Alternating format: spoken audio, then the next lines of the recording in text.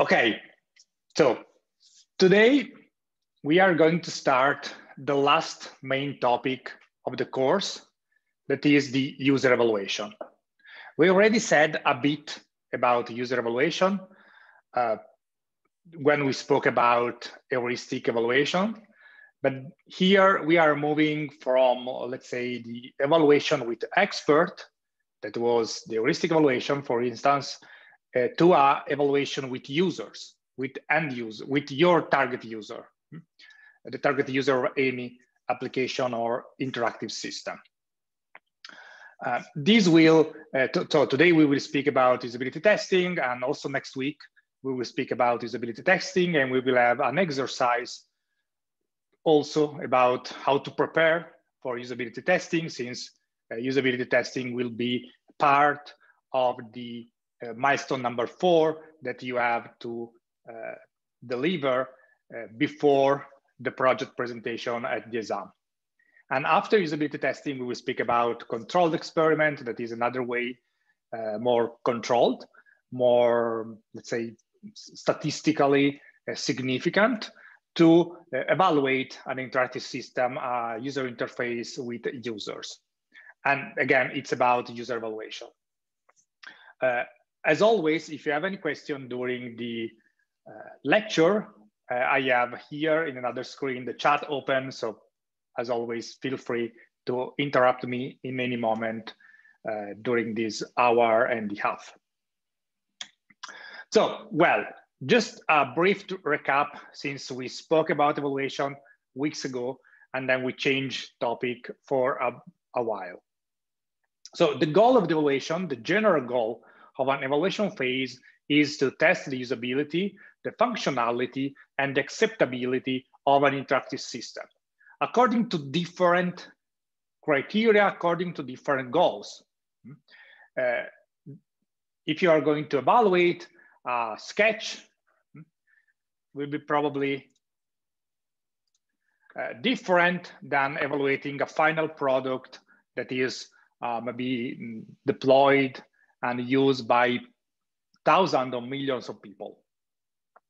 And the evaluation can change also according to the initial goal of evaluation, what you are interested in getting from the evaluation. So with the heuristic evaluation, you are going to get an expert evaluation on some specific guidelines, on some specific principle, while if you are involving user in creating tasks about the usability, you are exploring more the usability. Or you can have some automated evaluation for getting, I don't know, the response time, the reactive time of your application, if it's good or not good, if it's working, if it's compliant with some standards, and so on. So this is evaluation in general that may or may not involve people at different degree. And so also different dimension, and also using a range, as we have seen, of different technique. We have seen cognitive walkthrough. We have seen heuristic evaluation. We also have seen a series of technique in the need finding phase. So you can use also surveys, for instance, to get some idea, some concept maybe for acceptability, or maybe for saying what is more understandable, version A of a user interface or version B of a user interface. Maybe doing a small videos in a survey and having those videos and some question about those short videos that show how user interface work and behave. So you can, in the evaluation, do or observation. You can observe how people use an interactive system or a user interface and see what are the pain points, what are the things that go well and the things that don't go really, really well.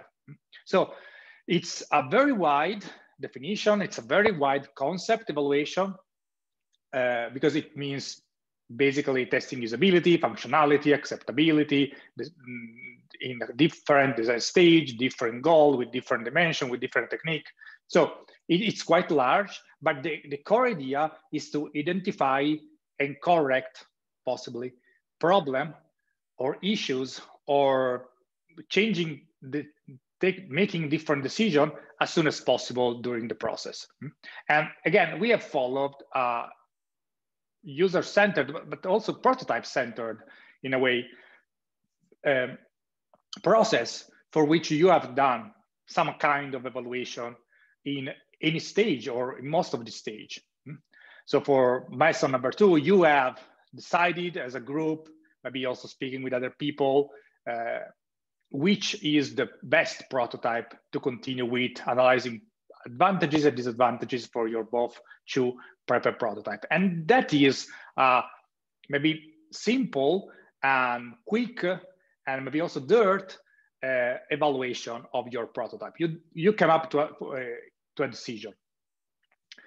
Also with milestone 3, that is the wireframe, you have done with the help of another group an heuristic evaluation that is also an evaluation that evaluates things differently from the paper evaluation, and also with different goals. And also, with different goals. In the first case, you did this simple evaluation to decide it's better prototype 1 or it's better prototype 2.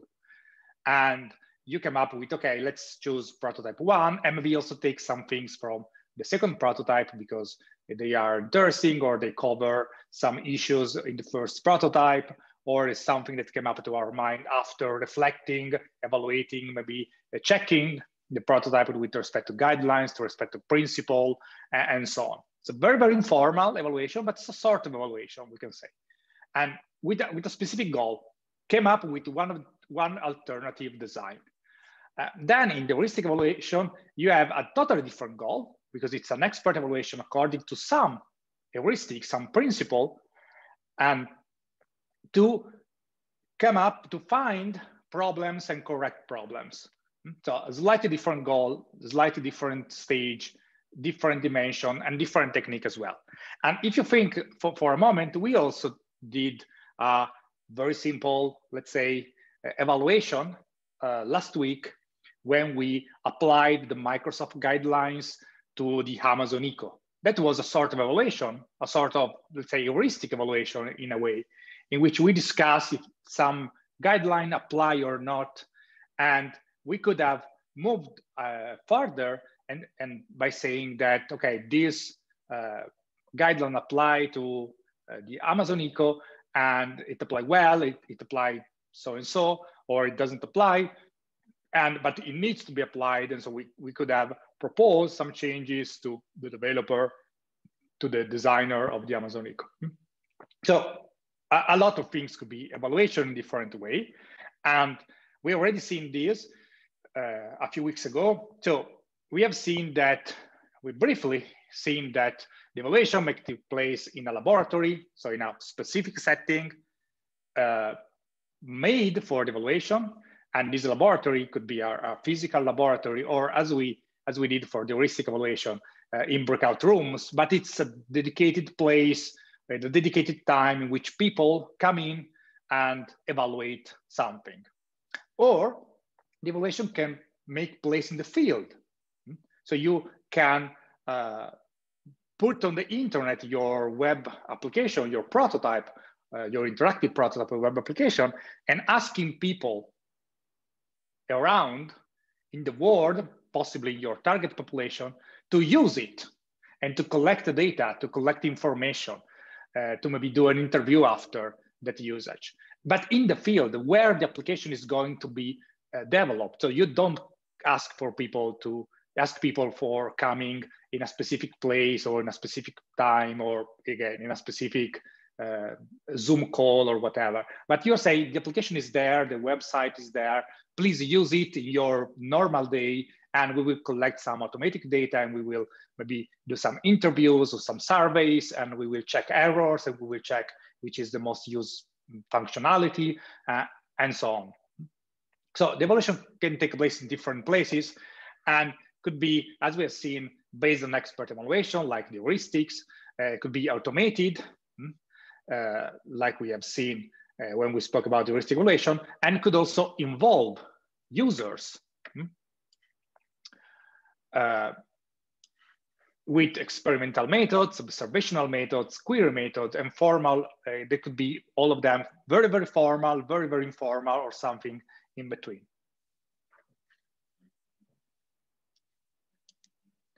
A question. End user evaluation is called empirical evaluation.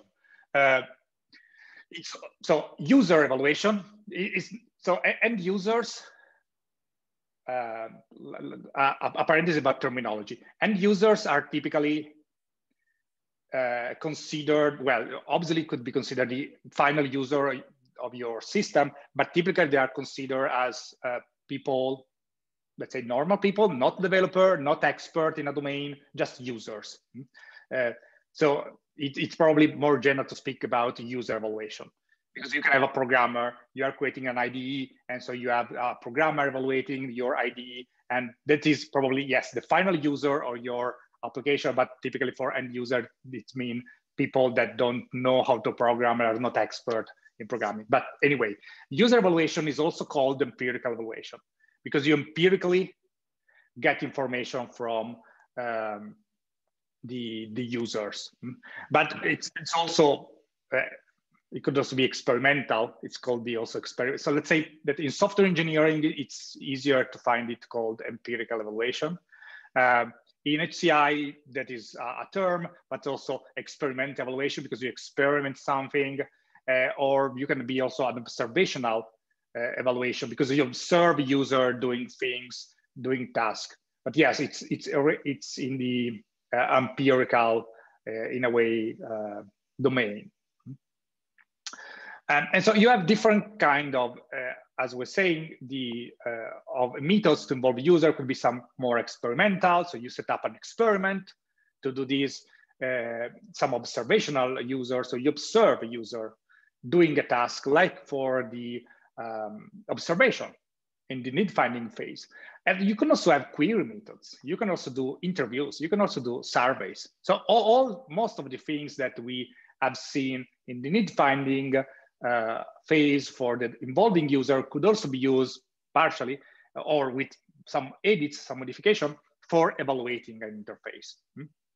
Again, you can have to prototype an interface and having a survey to reach out 1,000 people and select which is the most comprehensible choices, maybe in visualization with colors or something like that. And you can also observe people while using a user interface, a system in the wild or in the lab. And so that is similar to observation that we have seen. And typically after the usability evaluation, we will see this in this lecture, in the next one, let's say in this set of slides. You also have some kind of questionnaire. So some kind of interviews, some kind of, interviews, short surveys also. And to collect information, to collect comments, to get some grade from the user to your interface, to your system. So there is a plethora of methods that can be also be put together and mixed together according to what? To your specific system, to your specific goal for the evaluation. What do you want to know from this evaluation? If you want to know about usability, you can do something. If you want to know about acceptability, you can have another set of strategies.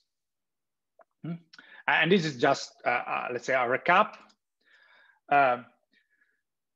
So moving away from the recap, let's speak for a bit about what does mean evaluation in the lab versus evaluation in the field. I have already said a bit about both, and we are going to focus on the evaluation in the lab for the remainder of the course, but knowing that evaluation in the field exists and has some advantages and disadvantages, it could be useful as well. So the evaluation in the lab has the advantages that the environment, the setting, is fully controlled by you. You decide which equipment are there. You decide that your application will be shown on a 27-inch monitor or on a specific Android phone, or video record the settings, or audio record things, and so on. So you are controlling, in a way, the environment and the experiment and the evaluation. You decide who come in, when come in, and when everything is going, when the interactive system is working, doing what, and so on. You have more control, let's say. As a disadvantages, you sometimes have some lack of context, because you are picking people from your target population always and put it individually in a room, and you are creating an artificial environment for evaluating your system, your web application, your user interface. And so you're losing the context in which a user will use the application in the real world. If you are doing an application for checking if a bus is coming to a stop, and you are doing an evaluation in the lab, you are reconstructing the moment in which the bus may or may not come with a certain delay. Because you cannot take a bus station with running buses in a specific place. You have to go on the street to get the real environment in which buses can be late, cannot be late, and your application could be more or less precise, and the feedback that it gives to the user could be more or less matched with the real world. You are constructing an environment. So this is a possible disadvantage, lack of context. In some places, in some cases, it could be minimized easily, but it depends again on the type of the application, on your goal. For, as an example, an application that rely on real data, like for a bus station or something, bus stops and similar things, it could be a problem. For an application to be used at home, quietly, and so on, it could be less of a problem. Obviously, in a home, you can have also people around, noises and distraction and so on that you cannot recreate. You don't want to recreate in a lab. So first disadvantages of the evaluation in the lab, lack of context. And the second disadvantages is that it's difficult, not impossible, but it's difficult to observe several users cooperating and working together. Typically for evaluation in the lab, you have one person working on with your application. And so if you have something that is collaborative, it's difficult to evaluate in the lab with respect to evaluate in the, let's say, in the real world. So in the field means in the real world, in the real setting, where the application will be, or the system will be deployed and running. Obviously, it's appropriated for different stages. So before deploying the application could be very useful to have an evaluation in the lab, to have a usability testing in the lab. But it's also appropriate if the system location is dangerous or impractical. You want to evaluate an application for astronauts on the moon. Obviously, you cannot go to the moon, and it's quite impractical. And so you can simulate what you want to do in a lab. And it's also appropriate for constrained single user system that allow these, in some way, this recreation of the environment in which the application, the system will go and will run. On the other side, the evaluation of the field, that is again, the evaluation that you can do with the real users in the real world, in their own settings, has some advantages. That is a natural environment. You don't have to recreate anything. You don't need to recreate tasks because you are using the task that people are naturally doing, are doing anyway, with or without your application. The context is there, obviously, because you are in the environment, even if, as for normal observation, the observation might alter it. Maybe you are not there looking at the people, at the person, but you have maybe an application that sometime send a notification and ask for comments, or remind the user that it have to write something in some field. So it could be a little bit an alteration of the context. And also the user know that they are evaluating an application and they are using an application for a specific goal that is providing an evaluation and not for their own pleasure. So the context is 99, let's say 99.9% retrained, but in some way could be a little bit altered. And you can also do longitudinal studies, so longer studies. While the evaluation in the lab may last 15 minutes, 20 minutes, you can say, okay, I would like to see how this works for 3 months.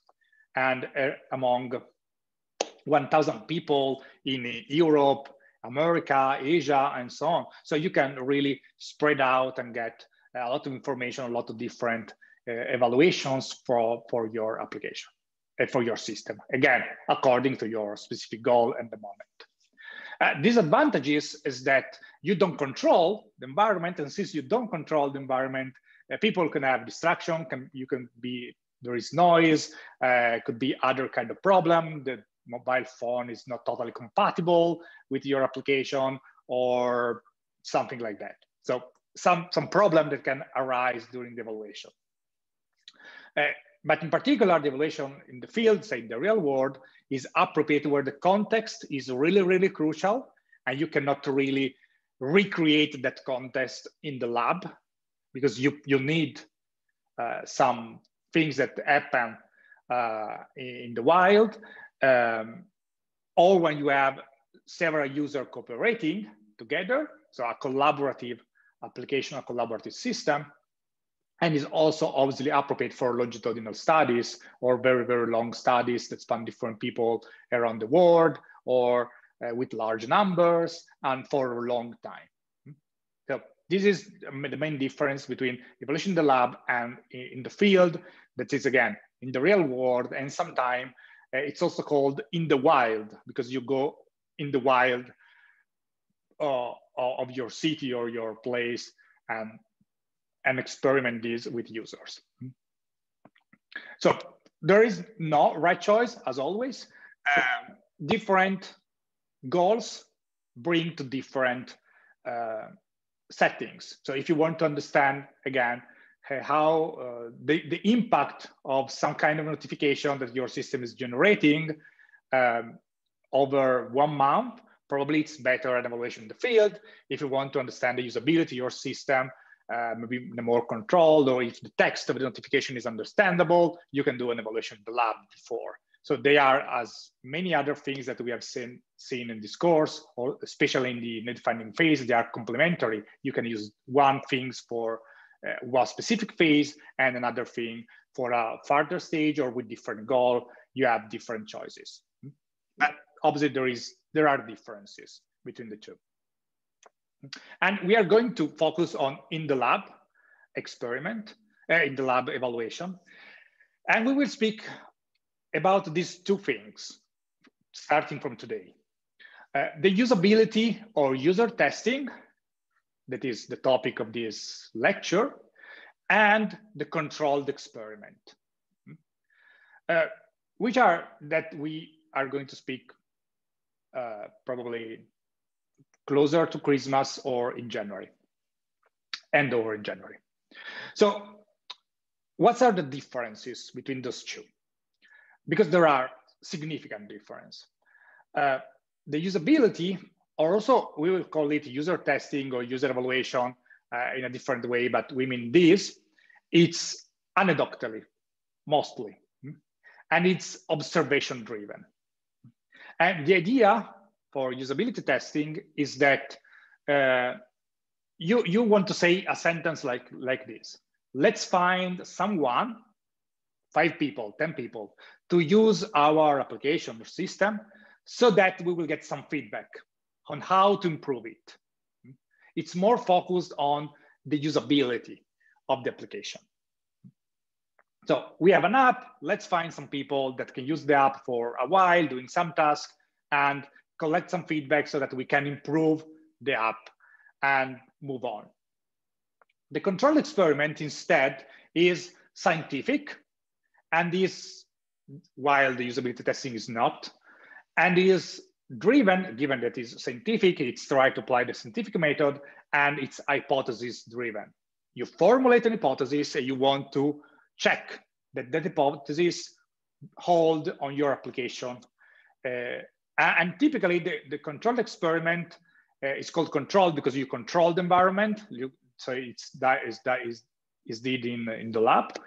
And you want to check again, that some choices is better in some way than another choice.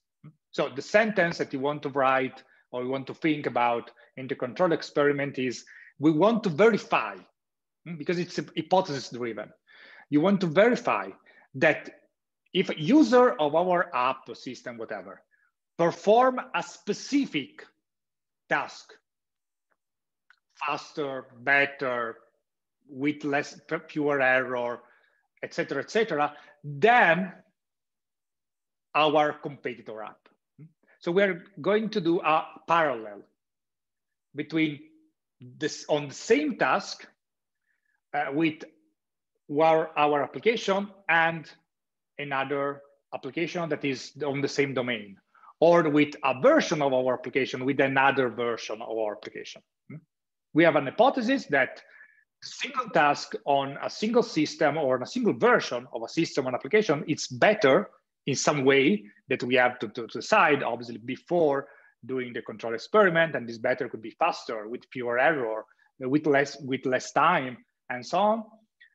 On that task, on that specific version, that specific system, with respect to another system or another version of the system, the application that is enabling the user to do the same identical task. So it's not, let's find someone that uses our application and get some feedback on how to improve it. But it's more scientific, as I said, and it's about, we have a goal, we have an hypothesis that our application doing this task is better, again, according to some metrics and criteria, than something else. And we want to check that our hypothesis is true.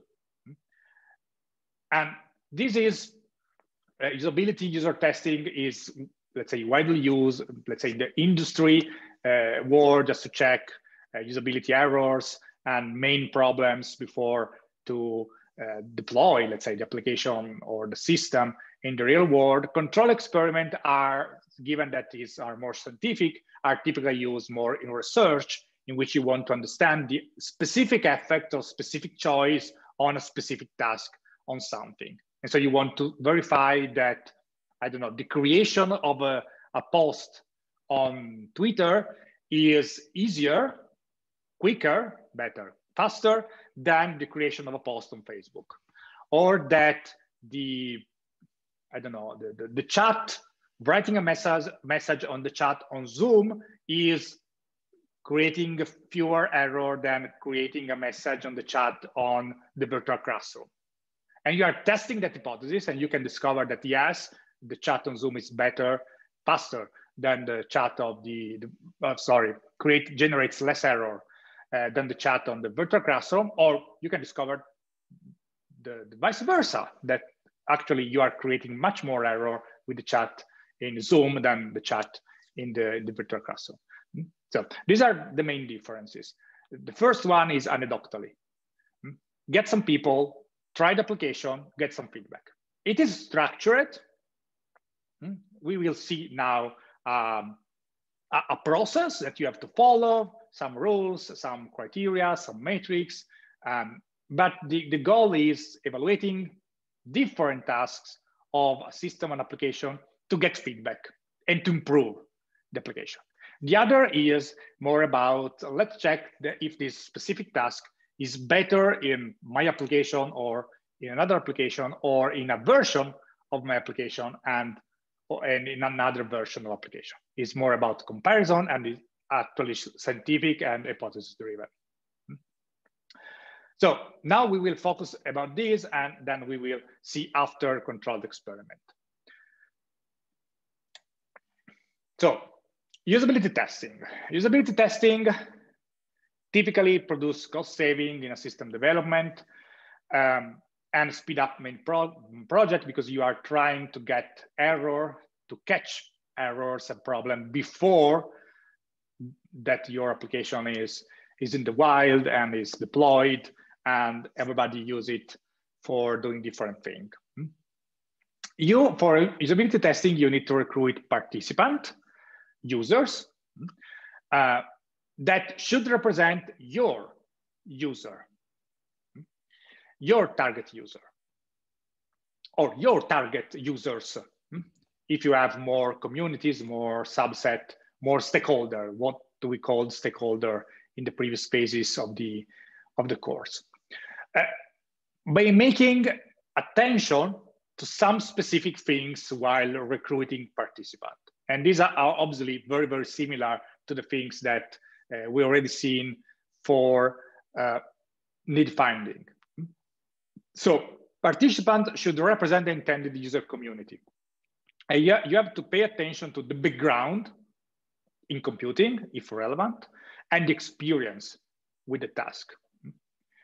If you are doing a web application for booking a train ticket, you may be, that is, let's say, general service for the general population, you may want to have, maybe you don't care too much about the background in computing, if it's a normal website, but you want to maybe to understand if an expert is a person that is used to use a computer, does the task better in some way than a person that never use a computer and rely on smartphone or something like that. So maybe you are interested in understanding if there are differences. And especially with experience with the task. You may want maybe some people that are usual user of the service that took trains frequently, and also people that took trains rarely, just to check that the application, the system, the user interface answer the needs of both groups. And you can have also more than two groups, just an example. So when you're recruiting people, you have to pay attention to the background in computer and to the experience with the tasks, to the main goal that the application is going to, or the system is going to fulfill.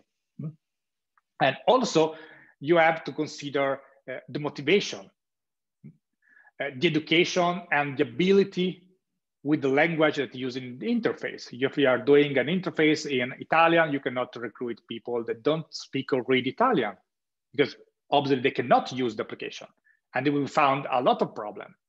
But you are interested in evaluating an interface in Italian, so you are not interested to that, even if those people are your target population. And similarly, if you are using some specific words, etc., you may be interested in different education. And or in the motivation, if you are doing an application to, for instance, reduce the usage of social media, you may be want to recruit people that are already motivated to reduce the time on social media, that are our expert user, and maybe also people that are not motivated, to see if the application resound in them in the same way that for the expert user. So you have just, when recruit people, when asking people to use an application, you have to consider this. It's in our target population, which is the experience of these people in the task. And we are fine that we have different experience in the task. Probably yes, probably no. Sometimes you are only interested in the expert user, so you are going to recruit experts. In other case, you want to recruit novices and experts, and maybe you don't want people in between. Or if you want people in between, you have a considerable number maybe of people in between. And you can also balance for motivation, education, and obviously the ability of use the language that is in the interface, if it's just for one language in the user interface. All of these started more or less in the same time, a little bit before actually, than usability test, the heuristic evaluation. And so if you remember from heuristic evaluation, we have said that it was a quick way not to spend a lot of money for companies to test an evaluation, because you just take 5 experts and you probably have done, instead of recruiting more people and spending money building labs. And this spending money in building labs was mainly referred to usability testing, usability labs that were built for usability testing. So usability testing could be done without specific ad hoc labs, but sometimes you have specific labs, rooms that are equipped to do a great variety of usability testing, usability testing. So this is a picture of a, let's say, possible typical usability testing lab. So it's basically a room that is split into parts. There is one part that is the testing room, in which we have the user that is testing, in this case, computer-based application, and there is maybe a paper in which the user can read the task that she has to do. And you see the room is quiet, there is no people around, there is no observer, there is anybody there, just the user, the task, and the application of the system. Then you have glass, that, like in the police movies, and behind this glass, there is the observer. There is another portion of the room that is the observation room.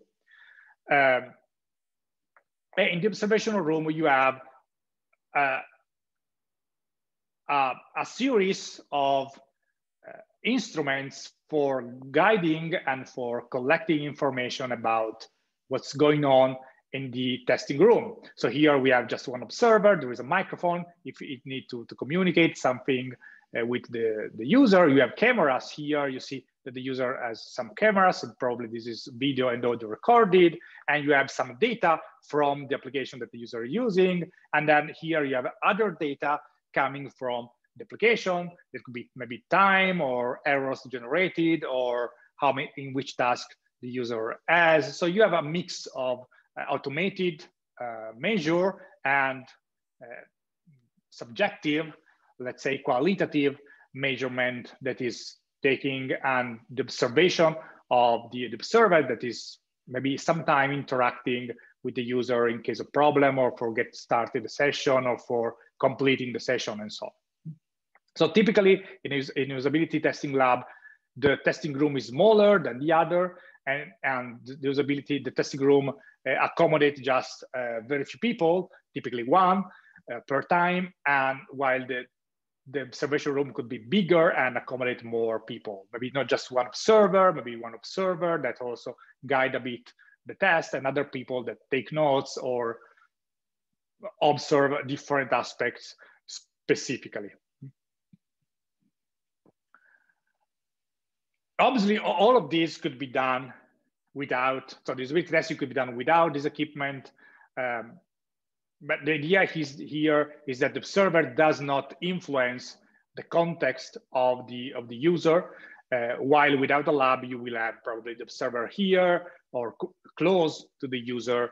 But it's not a big difference because the user knows that there is another room behind the glass and that there is somebody there that look at their activity. So it's not a big enormous difference. The main difference is that this room is equipped so you can have a lot of usability testing, and you can have cameras, microphone, and all this being already set up and ready to be used. While if you don't have an usability testing lab, you have to bring the equipment that you need time for time.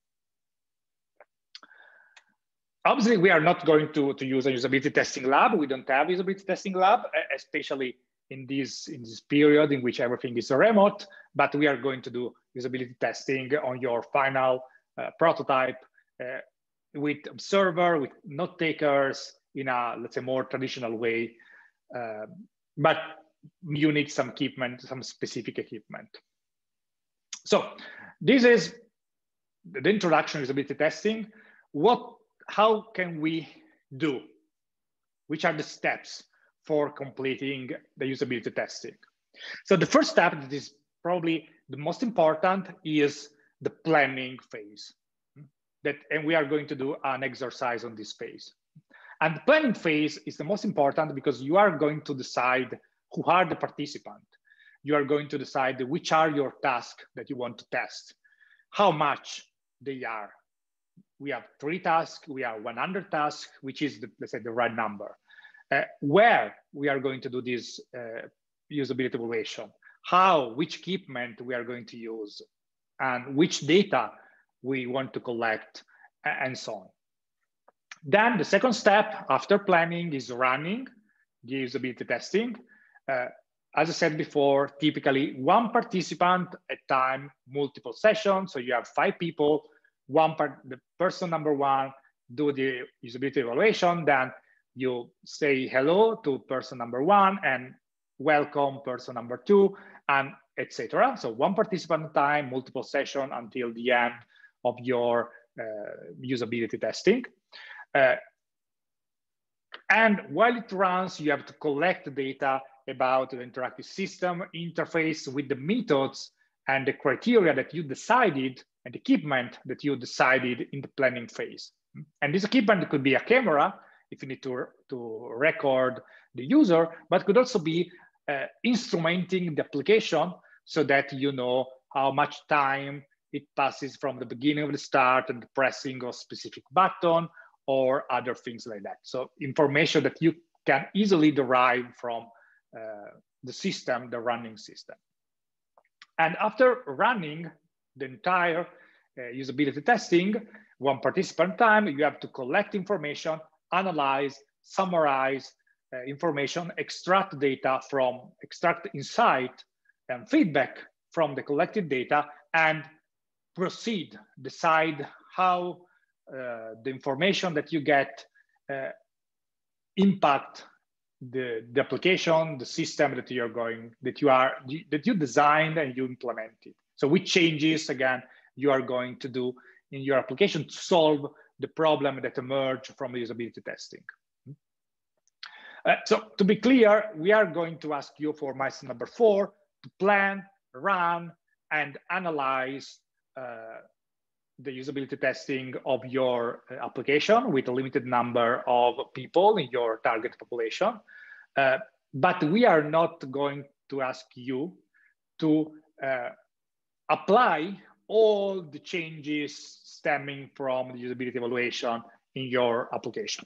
Maybe the most relevant, yes, could be useful for the exam, but the milestone number 4 mainly focus on planning, running, and analyzing the usability testing. Similarly to what we ask you about the risk evaluation, the plan, how you run the risk evaluation, and which are the results and the list of changes. With the difference that after the risk evaluation, you have the course is still there, so you have to continue to work on your prototype.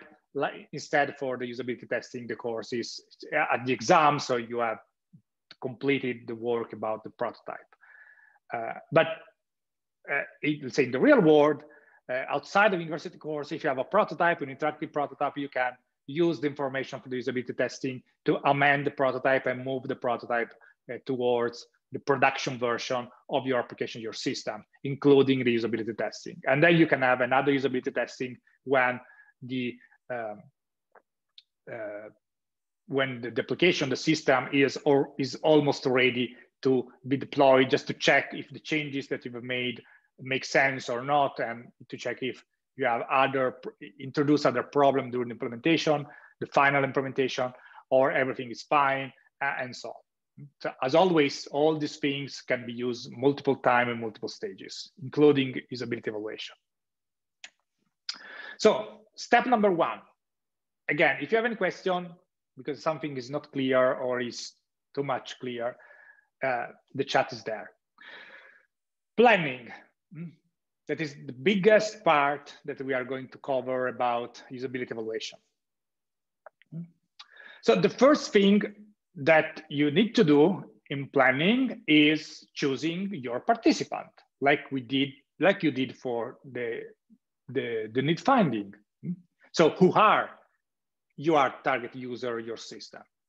So in our case, in your case, probably it's there are the same people that you speak about, or the same category, same target community of the person that you spoke with during the need finding phase for the observation and the interview. So, but in general, the first thing is asking, I am almost ready to do this usability evaluation. who are the target user that we are going to recruit. And considering all the things that we have said before, are we interested in their expertise with computing, if this is an interactive, computerized, let's say, system or application? Are we interested in the expertise with the task? We want expert with the task, we want novices, we want both, or variation in between. Are we interested in their education, in their motivation to use the application or not? So decide who are the target user. Then the second question is, okay, identify the target user, how many of them do we need? So according to, again, Nielsen, this is the same website of Nielsen when we found the heuristic evaluation. If you read that article, Nielsen did a, let's say, similar experiment than he did for the heuristic evaluation, and find that 5 is in this case the number of participants you need to get most of the usability issues. So 5 participants is a sufficient number to get most of the usability problem. With more people, you can find some other issues, some other usability problems, but most of the problem that other people after 5 will find will be including in the issue that the first 5 person will find. I've found in the past. So 5 people will, of your target user, maybe in some group, so you can have 5 experts and 5 not experts if needed, but these 5 people will be sufficient for collecting most of usability, of the biggest, at least, usability problem.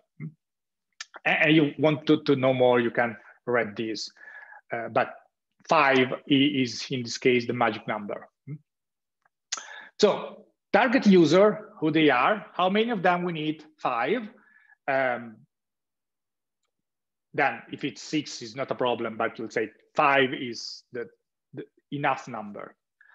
And then decide who in the team is going to conduct the usability evaluation. So you have decided your target user, you know that you have to recruit 5 people, and you know maybe also you start to list who they are, these 5 people that you can ask to come in a specific date, in a specific time, on a specific place, virtual or not, and conduct the evaluation. And then you have to decide who is doing, who is conducting, who is guiding the evaluation. So you have to decide who and which role you are going to play in the evaluation. You are not going to test the system, but you are going to maybe conduct and guide and observe the evaluation. And you need at least a single facilitator of the session, the one that welcomes the user, present the task, give information, help in case of problems, big problems with the system, the application, everything is stuck and you need to make it work again, something like that. And typically, other 1 or 2 people may serve as note taker and observer. So people that observe what is happening and take notes about some specific aspects. Maybe the user is doing a very complex path for an operation that in the mind of the developer and the designer was very, very easy, but you see the user doing strange thing and completing the task, even if completing the task, and you can take note that this is something strange that you didn't expect to happen. And if this is happening for multiple times, for multiple participants, that could be a strong signal that there is something wrong in that specific process for fulfilling that task. So 1 facilitator, 1 to people as note taker and observer, so that they can, let's say 1 is the minimum, 2 could be a better number because you can observe different things and take notes on different things, so that if 1 observer is taking notes on a specific task and the other can observe what was happening, and if something smaller happened, that could be noted as well. And typically, or better, always, with the exception of your cases, developer, designer, creators of the application or the interactive system can serve as note taker and observer, but must not serve as facilitator. So the developer of an application, the designer of the application, the creator in any sense of that application that was involved with the creation, the prototype, the application, the system, have not to do the facilitator. Because the facilitator is the one that is speaking with user, that is guiding user, and the developer, the designer know better than others how the system works, how the application works, and can introduce some bias during the evaluation, can give a suggestion to the users, to the participant, how to do things if the participants has some problem. And so it's partially invalidating the test, because it has, all of them, developer, designer, creators, and so on, are deep knowledge about how the system, how the application works specifically. So typically, the facilitator is an expert, a usability testing expert that is recruited from outside, that have an overview of the system, that can generate the task, etc., but is not part of the team of the developers, creator of the application, the system. While note taker and observer, since they don't interact at all with the user, with the participant, can also be part of the team. In our case, we are going to ban this rule, obviously, and we will have one person of the team in your prototype working as facilitator, but with the idea that in any case, this facilitator should provide only the minimum information that are required, not providing suggestion, not helping the user get unstuck on task, because it's not their role, even if they know how the system works. So this is to be clear. So choosing who are the target user, how many of them, who are specifically, so that you can make an appointment with them, and then decide that who is the facilitator, who are the observer, the note takers, and so on. Then choose which task the facilitator is going to ask the participant to perform. And you can generate this task with the task analysis, for instance, or you can generate this task in other way. Sometimes it's useful to introduce task with a scenario. So a brief explanation of the context, maybe in which the task is inserted. It depends on the task, obviously. And task, similarly to the one that you generated for the heuristic evaluation, must be concrete and with a clear goal. So something that you can say at the end, this task was successful, or this task was not complete at all. So with a clear goal, concrete, but without telling the user, the participant, how to complete the task. So a task could be buy a train ticket for today, starting in Turin and going to Alba.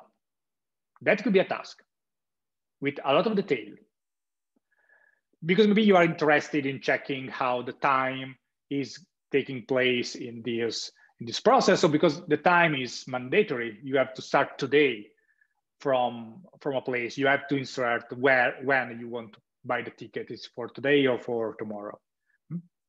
So concrete with a clear goal, you know that the task is completed if the participant buy a ticket for today from that starting point to that end point in any time of the day, because you don't specify the time, but must not be something like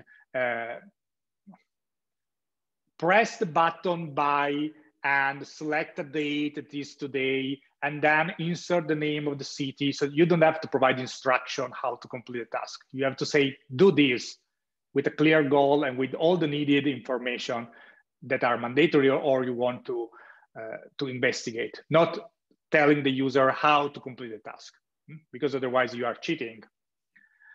And how many of these? So as a rule of thumb, a usability testing typically includes between 5 and 10 different tasks. This is a range. So if tasks are 12, it's fine as well. If they are 4, probably are a little bit too few. If they are 100, it's problematic. There are too many tasks because you want to focus again on the main task of your application, on exploring the main possibility on your application. If your application has so many tasks, you have to split the application in different sections because you don't want that the user is exhausted at the 100th task. And that is doing the last task worse than the first because you have asked the user to stay in front of a computer for 3 hours for completing a task, a series of tasks. So between 5 or 10 plus, let's say 1 or 2, in that range, around that range, 5 to 10. Then you have the user, you have your roles, you have a series of tasks written with some, let's say, criteria that you know how this task can be completed or not. And you can choose to apply any methodology to all the tasks, to a subset of the task, to just one task. And this methodology, we will see a few of them next week or after. There are, for instance, think aloud, cooperative evaluation, or nothing. And you can say task number 1 is nothing, there's no special methodology, just do the task. And for task number 2, instead, you are interested in applying the think aloud methodology while the participant is doing the task. And finally, define your metrics for the evaluation and for each task, which are the criteria for success or failure of the task. Totally success, totally failure, or something in between could be also reasonable. So the task is completed, but not 100%. The participant bought the train ticket, in the example that I did before, but not for today, for tomorrow, or not from the right end place. So the task is, let's say, completed. The user bought the train ticket for, let's say, today, for going to Alba, but not starting from Turin. So this is probably, according to your goal, again, could be a complete task with issues. So 90% complete task, 70% complete task, it depends of the impact of the choice of the city on the interface. That's why it's important to define concrete and clear tasks according to your user interface and and the needs, the main goal of the application, of the system. And or this could be a failure because it's really important that they select all the things correctly. But you have to define for each task those criteria, which are the criteria for totally success, totally failure, and in some cases also partial failure. For what? For then extracting information, for getting feedback and apply this thing, derive choices from this information, from this data. So you choose the user, you choose your role, you select task, you select criteria, you decide to apply some methodology to some task and no methodology in other task. You haven't finished for the planning, you still need to do 3 things. The first one is decide whether you need or want to ask additional information, additional to the task that the user is going to do. So you may want to do an interview, to ask some question before the test or after the test, or both. Maybe you want to collect those information about education, expertise with computers, background of the participant before doing the test. And after the test, you maybe are interested in a grade for the entire application.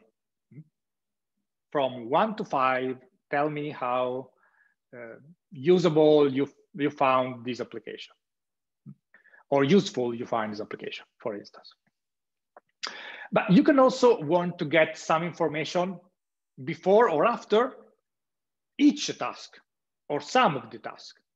So a questionnaire at the beginning, a questionnaire at the end, and or a questionnaire after a specific task, for instance. So you have to decide which information, additional information you need to either better characterize your target user, your population that you are investigating with this usability testing, and to collect additional information that can be useful for going forward with your user interface. Then, now that you have criteria, now that you have metrics and tasks and all the things, you have to select which equipment you will need. Obviously, with respect to the criteria about the task, the methodology, the information, and so on. You need to print tests. You need to create an online survey for collecting this information. You need a camera for recording the session or not, or you just need a microphone, and you need a 27-inch monitor or a smaller monitor. You need a tablet, a smartphone, all the things that you need to actually doing the test. And you, in this equipment, you can also decide to change something in your application to collect information while the user is using the application. As I said before, you maybe are interested in the time that is needed to complete one task to another. Or you are, I don't know, you are creating some task for which you need a specific setting, a specific appearance, or some specific information in the user interface that you don't have in the other task. So for task number 7, let's say you press a button and the user interface change the content so that the user can do the task number 7. Just an example. So you may want to keep the application with specific data collection information or specific a specific appearance, or you want in a specific task a notification appear. And so that notification must be triggered in that specific moment when the user press something or when you press something. You need to keep your prototype, your user interface, your system to show that notification in the right moment during the evaluation. Because otherwise you are, if it show up in the wrong task, you have some problem because you cannot do the task that involves the notification. So you may need equipment, hardware equipment around you, but you can also need to keep the prototype for collecting data or presenting a specific scenario, specific settings for conducting better your user evaluation and your collect better the metrics that you are interested in. And finally, you have to prepare an informed consent form for participants. So when you recruit participants, they have to know what they are going to do, that they are not subject to, that is, if something bad happens in the user interface in the system is fault of the system, is not their fault. That, I don't know, the recording is, you will not publish the video recording, if you did video recording, on the internet and create, I don't know, on YouTube and use this information against the user, against the participant, and so on. So consent form, which the participants say, I agree to participate in usability testing.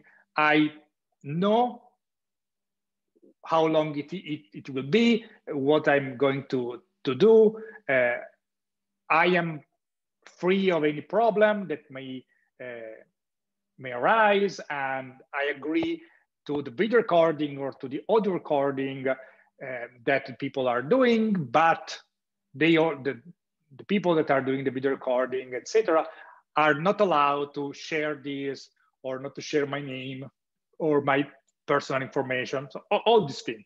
A consent form before starting the test, in which the user say, in which the participants say, I agree to do this test, I understand the risk, I understand the benefits, I understand the goal.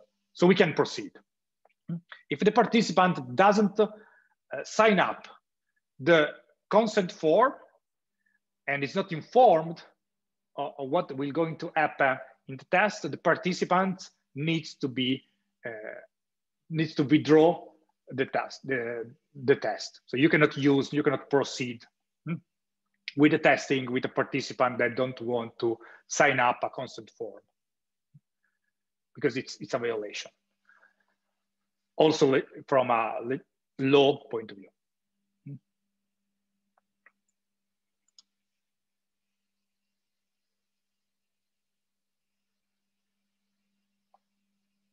A question: is it possible to test shortcut as defined in the heuristic 7 in this usability testing, since the user doesn't have previous knowledge on the application or much time to explore, or even interest in doing it, since they're asked to do the task, and probably they will use the non-shortcut way and not explore the functionality anymore.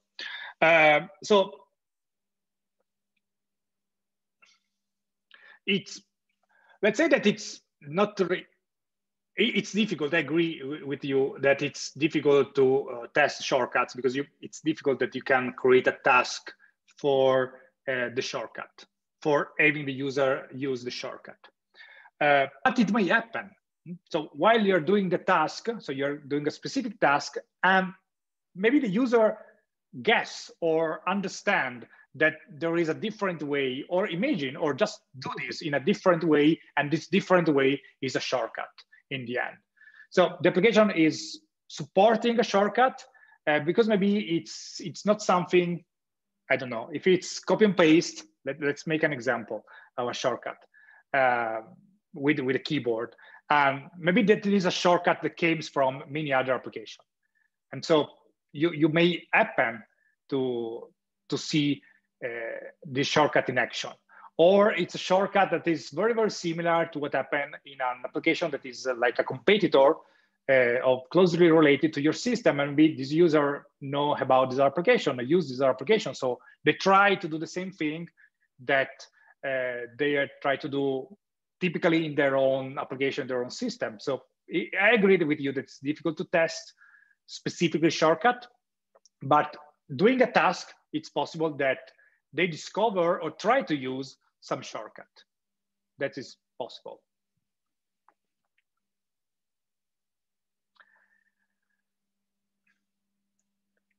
So after you decide all of these things, you have still 3 things to do in the planning, and then we will go deeper in some of these topics. So you decided your user, you decide which role you have, the task, the criteria, the metrics, the equipment, you prepare the informed consent form, you decide the methodology for each task, etc. Then you have to decide if you want a debriefing session at the end of the test or not. So maybe it's enough to have a questionnaire at the end of the test, or maybe you want a debriefing session in which the note taker and the observer can make questions about the thing that they observe. This is typically done because the observer can note something that the user is doing, and maybe the user is not aware of it or have done this, and so it could be useful to have a conversation about, I noticed that you did this, why? And maybe the user say, I don't know, it just was the normal way of doing, or maybe there is some reasoning that the user still remember and can convey, and it could be useful for, again, getting feedback and proceed with changes in your application. So you can decide if you want to have a debriefing session for each participant at the end of the test to better understand something that happened. So after deciding all of these things, the next step is write. You're going to write a test protocol that is typically called script for ensuring consistency among sessions. So a script that the facilitator is reading. So every participant will receive exactly the same information than all the others, starting from good morning and ending to thank you, now you can go. So that every background information that is provided to a participant is given to all the other participants. You don't risk to forget to say something or explain better one thing with one participant than another because it passed 1 week and you don't exactly, the facilitator don't exactly remember what he has said. So for usability testing, you typically write a test protocol, a script, which include all the information that we have mentioned before, the task, the criteria, the metrics, the equipment that you need for, let's say, internal use, for the use for the team, for the facilitator, and also a step-by-step instruction for the facilitator to provide the user, the participant, every participant this information. So welcoming the user, providing a background information of what is the system and application about, handling the informed consent form, then handling another piece of paper that is the initial questionnaire, then handling another piece of paper that is the list of the tasks that the user is going to do, or just the first task the user is going to do, et cetera, et cetera, et cetera. So, and often this script for the external part, not for the list of tasks and criteria, is the exact word the facilitator will say. So the facilitator will read the background information, the introduction, essentially. Again, to ensure consistency, to give all the participants the exact same information. So after you develop this script, that could be also with all the tables for tasks and so on, could be also 5 to 10 pages long. The things that typically is done before doing the real usability testing with your target population is to do a demo session.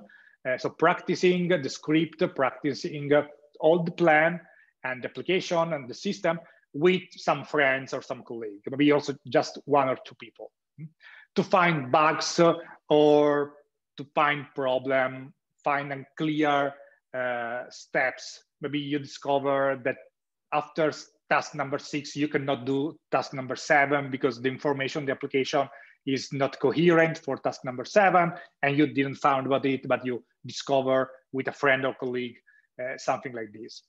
And this is important because if you start the user evaluation with people, with participant, with the real participant, and then you discover at participant number 3 that there is a significant problem with 1 or more tasks, or with some information that you are giving to the user, you have to, let's say, find other 3 participants, because the first 3 probably are, the information that came out from the first 3 could be problematic.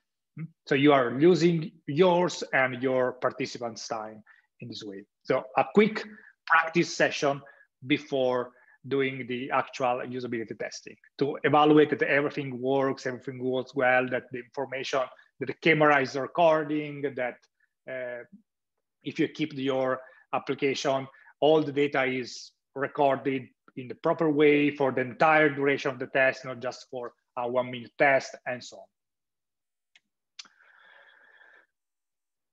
So let's start from all of these. There are some parts that needs more explanation. So the choice of task, it's similar to what you did for the risk evaluation for task analysis. We already spent a bit about task. And so we will need to focus a bit on the methodology, the criteria and the metrics, and this additional information and the informed consent form, which are the details for these things. And let's start with informed consent form. So the informed consent form, as I told you before, is a practice. Here it's written a professional ethics practice, but it's also in some cases mandatory by law, for instance, by GDPR. But as a practice, in any case, is to ask all participants, to read, understand, and sign. So they have to sign a statement, a piece of paper that say, first of all, I have freely volunteered to participate in this experiment, in this usability testing. It's not that somebody forced me to do this against my will. Second, I have been informed in advance before starting the evaluation what my task will be and what procedure will be followed. So here it doesn't mean that the participant have to see the entire list of tasks, the exact task that the participant is going to do during the evaluation, but that she know which is the goal of the survey, that maybe there are 10 tasks, then the task will be about using a specific application, a specific domain, doing specific things.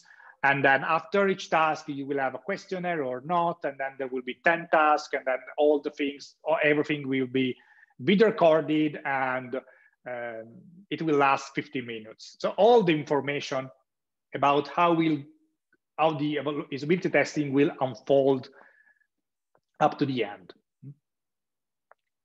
Third, I have been given, or I will be given, the opportunity to ask a question in any time and have an answer for this question. So if the participant has some doubt, he can obviously ask, and you are expected to answer properly. Fourth, that the participant is aware that the participant can withdraw at any time from the usability testing.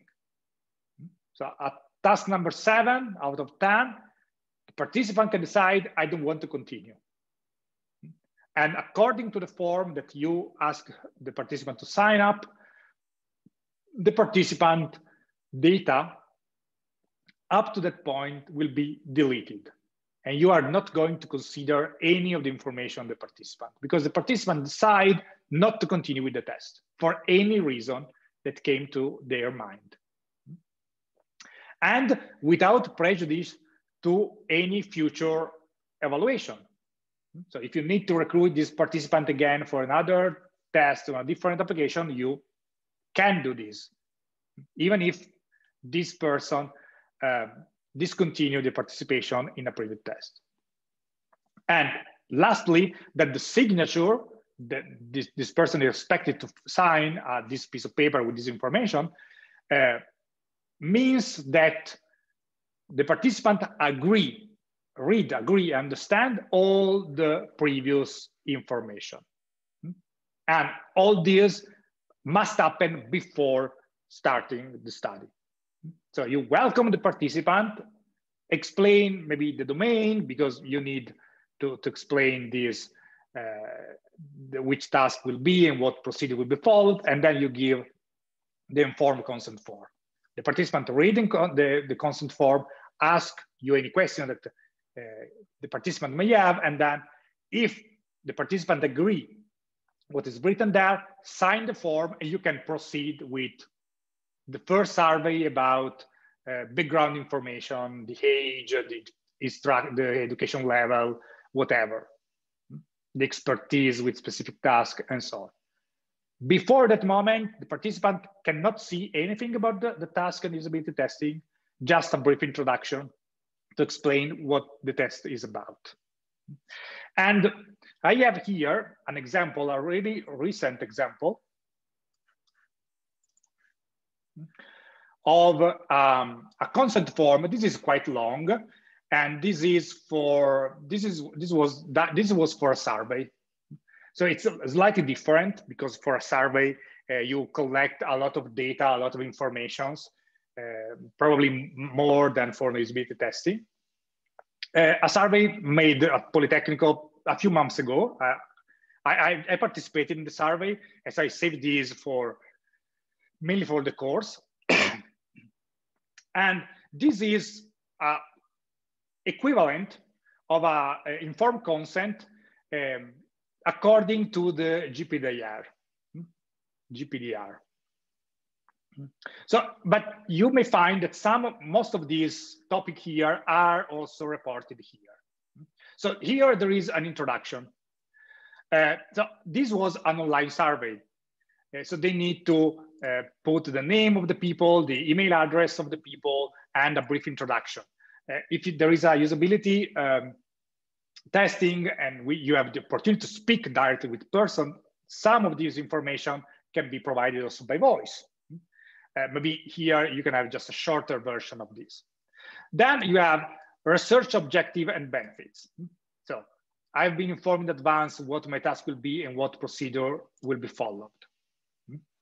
So which is the goal of this survey in this case, and which are the modalities, and which is the duration of the survey. And notice that there are some thing that is right to say, like in general, there are no right or wrong answer.